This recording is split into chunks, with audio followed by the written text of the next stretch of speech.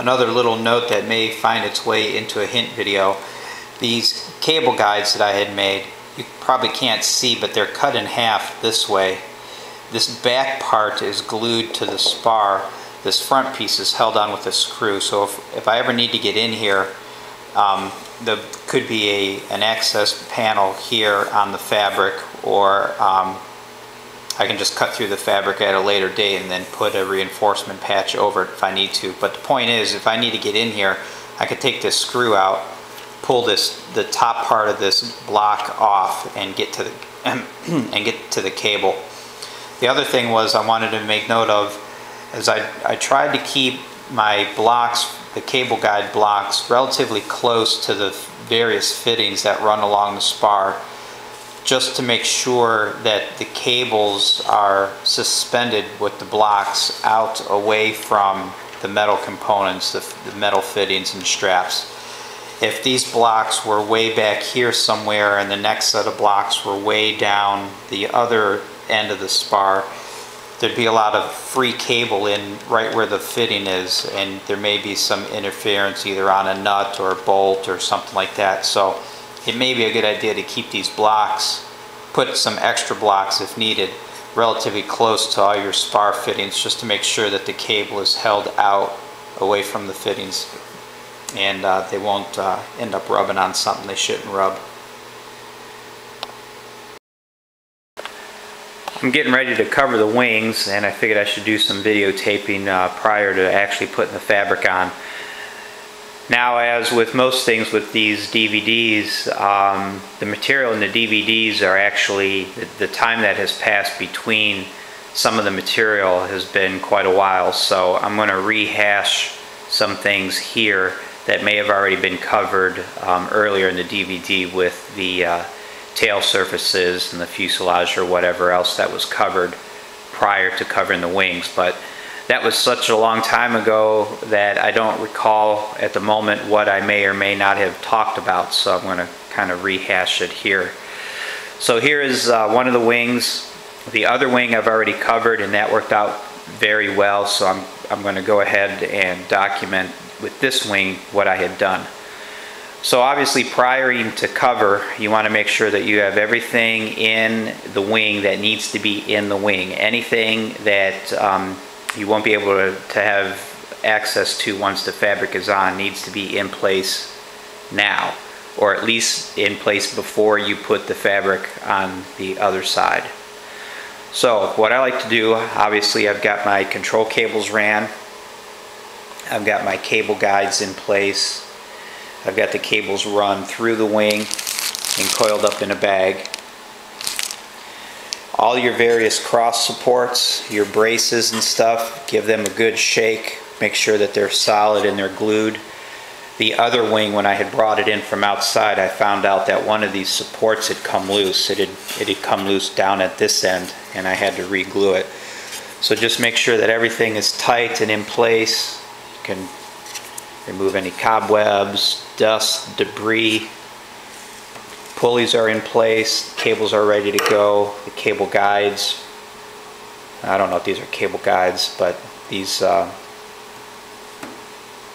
cable keepers, for lack of a better word, are in place. And like I said, just make sure that your supports are good all the way around the wing. Everything is good and tight and strong. Cables are in place. They are brought up to tension. They're keyed, or they're pinned with the cotter key. Leading edge is on, which is always a good thing. Where the cables cross, I've got these tie wraps that I use to keep the cables from rubbing against each other. I know that's out of focus, but with this camera there's nothing I can do about that, except maybe back up. Hardware is in. AN hardware. Make sure that if you mock stuff up using standard bolts, make sure you swap them out for the flight hardware when you do your final assembly prior to fabric.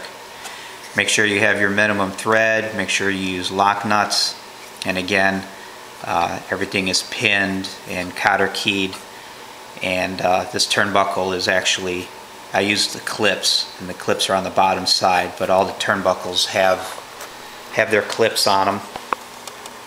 There are the clips here on this turnbuckle. There's one right there. So just verify that everything is in place. These are the, instead of using the rib lacing, I borrowed this idea from Mr. Mike Kai. This is just leftover cap strip that's glued across to each rib. Make sure that those are still in place and glued. These are my custom-made supports for the jury struts, and again, the aircraft hardware. Large washers, because it's a wood structure, you want a nice large bearing surface. On this side you don't need any kind of a wood washer because the metal structure itself acts as the washer. That's why you don't see big wood washers on this kind of stuff, because it's metal to metal. The strap itself acts as the washer. So that's that. This wing, from what I could tell, is ready to go. So I'm going to put on this is the bottom of the wing obviously, I'm going to put the fabric on the bottom first. What I prefer to do when I get ready to lay out the fabric is to unroll the fabric first before doing any gluing. Unroll it onto the wing and figure out how long you need it to be, and then cut it to the length that you need it, and then roll it right back up onto the fabric roll. That keeps it from getting dirty, and it keeps it from getting any kind of creases in it. After I've rolled it out, cut it, and then I roll it back up onto the cardboard tube that it came off of, I'll go around and do the gluing, the perimeter gluing, and then I'll come back and unroll the fabric again onto the wing and start the gluing process. So after putting the EcoBond, the Stewart's EcoBond glue around the perimeter, I unrolled the piece of fabric that I had cut and rolled it back out onto the wing. And like I said, I like to unroll it, cut it to length, and then roll it back up again, just to keep it off of the floor, keep it clean, keep it from getting creased if I tried to fold it and that kind of thing. So now I've got the fabric on the wing, I've got the perimeter glue already on. Of course, I left a good amount of overhang on each end so that I know that I'm not going to come up short. This particular fabric is the, I got this fabric from Super Flight. Their fabric is a little bit wider than most. I believe their fabric comes in either 71 or 72 inch rolls, which is perfect for our Pietenpol wing width. And I bought their lightweight 1.7 ounce fabric. For this particular type of aircraft, you really don't need anything heavier than that, and it just adds unnecessary weight to the entire airplane. So I'm going to start going around and gluing this, tacking this fabric down into place and trimming it and getting it ready for its initial shrink. Here I've got the bottom fabric on the, let's see, this is the right wing, and I'm getting ready to put the top fabric on. One thing I wanted to point out was the way that I decided to do the interface between the bottom fabric that comes around the leading edge and the top fabric that overlaps it. I thought aesthetically it would look better if my trim tape ended right about where the edge of the plywood is. So I took my my trim tape, divided that in half, which ends up being about 2 inches or so, because I can't remember if I'm using 3-inch or 4-inch tape. But anyway, so that tape would sit right here, so the edge of the tape is even with the edge of the plywood. And I marked a line down the length of the leading edge, representing the halfway point of that tape. And then I'll come back and I'll show you when I actually do it. You crease the trim tape down the center, like I've done for the other trim tapes in the other videos, and then you line that crease up along this pencil line, and that will put the tape center on the overlap. So this line also represents where the top fabric will end. So the top fabric will come over the top and it will end at this line. It will overlap to this line and stop. Then the trim tape will go down and be centered over that line, which will center it over the overlap of the fabric, and it will put it roughly on the edge of this plywood. So that should trim off everything really nice. I've got the glue drying or tacking, and once it's done tacking up, I'll go ahead and put it on. I'll just come around here to the wing tip. The wing tip on this side is a little difficult to do. The bottom is not so bad. You can see I've got the fabric on it already along the bottom here. But when you come across the top, as I found on the other wing, with this curve here, and you're trying to get this fabric to come across and lay nice around all these compound curves, I found it best just to stop it short and then make a separate patch to do this corner. And I'll get to that here when I get to that point with the fabric. I'm assuming I'll have to do that with this one. That's how I had to do the other wing, and I'm going to do this wing the same, if nothing else, just so they'll sort of match. And then here's the rest of the wing tip. Along the aileron bay, I'll kind of do the same thing that I had done for the wing tip. The bottom fabric is brought all the way around up to the top. This is all fabric here. The top fabric, rather than wrapping it all the way around, if I bring the top fabric down, then I'll have to put my trim tape here, and I didn't want that trim tape visible on the bottom here. So this gets wrapped all the way up. The top fabric will come down and stop halfway. I will draw my pencil line across here when the glue is dry, and I'll bring the fabric down to that halfway point, and then I'll put my trim tape straddling that line at the midpoint across, and that will be hidden behind the aileron.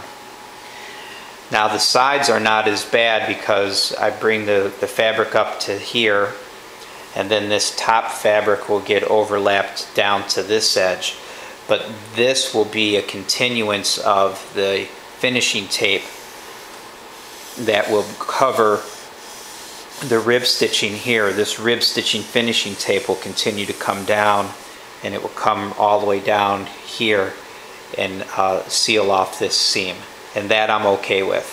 So that's how I'm going to do the edge here and the edge here. If you can imagine the top fabric on, this is the bottom fabric that comes all the way up.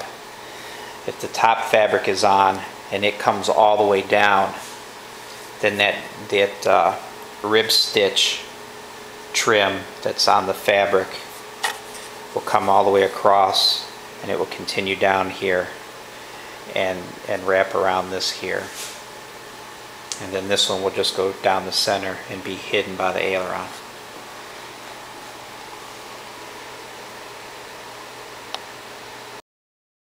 Something I've discovered over the various times that I've dealt with fabric, putting fabric over the trailing edges, the scallop trailing edges.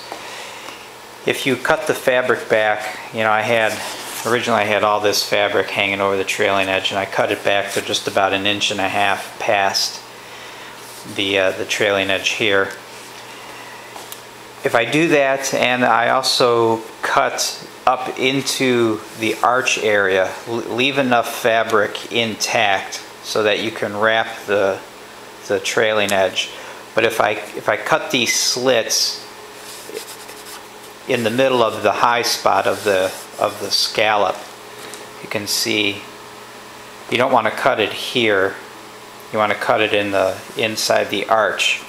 And if I do that at each one, it relieves the tension when I start to put some heat on this to stick it down. It relieves the tension on this flat part, and it makes putting this fabric down along the leading edge a lot easier.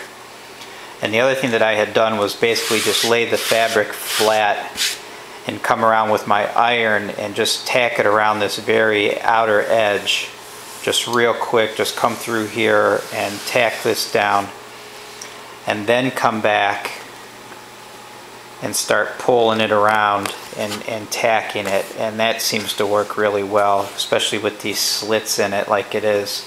I can pull this around and tack it in place with the iron really easily, and then of course I'll come back and trim all this off. Here's the wing after gluing on the top fabric and trimming it. This is ready for the final gluing. I'll come back and I'll glue down through all of the joints where the top fabric interfaces with the bottom fabric, or the bare wood framing of the wing itself. Now you may notice that I have not technically shrunk this top fabric at all, but yet it almost looks like it has a little bit of a shrink to it. And I guess it kind of does, because what I like to do when I get the fabric down over top of the underneath fabric, I put the glue down and leave it. I don't wipe it off. I put the glue down, let it tack up, and I bring the fabric down over top. What I like to do is come back with the iron, and I'll come through and I'll tack it down a little bit at a time, and then I'll come back after I get the entire wing done like that. I'll come back and I'll run the iron across the entire glue joint. The reason I like to do that is because, for one thing, it takes out the wrinkles of the fabric, and it kind of almost presses or reheats the fabric down into that bottom layer of glue. And I like to do that with the heat because I know that there's a good solid contact between the fabric and the underlying glue. When I come back with the top final coat of glue, which I'm getting ready to do now, this is the coat of glue that you put on, and then you come back and wipe it with a rag, and you're supposed to, in theory, that will drive the glue down through the fabric. However, if the fabric is a little bit loose, or if there's some wrinkles in it or some creases, and you try to glue down through it with a rag, I don't know if that you'll press those creases down into the glue, or you'll press out the air bubble, for lack of a better word. I don't know. But I just like to come by with the iron, with the small iron, with all of these overlapping glue joints, and just work the fabric smooth and make sure it gets heated and pressed down into the underlying glue. That way when I come back with my final glue, I know that this is a good solid contact between here and what's underneath it. And I've done that everywhere around the entire wing. I just came around with the heat, the small iron, and really tacked all of this fabric down. And what that will do, obviously, it shrinks the fabric some, and it starts to pull the rest of it a little bit tight. It's very, very minimal, but that's fine. It's all going to get shrunk anyway. So this has all been ironed through, so to speak, into the underlying glue, and now I'm going to come back with my regular final glue over top, wipe it down, you know, making sure that this new top fabric is completely glued in place. So I'm going to do that now, and then I can do the shrinking, and then I can start on the finishing tapes and some of the reinforcement patches on the bottom where the wing strut fittings and stuff like that poke through. Alright, moving on.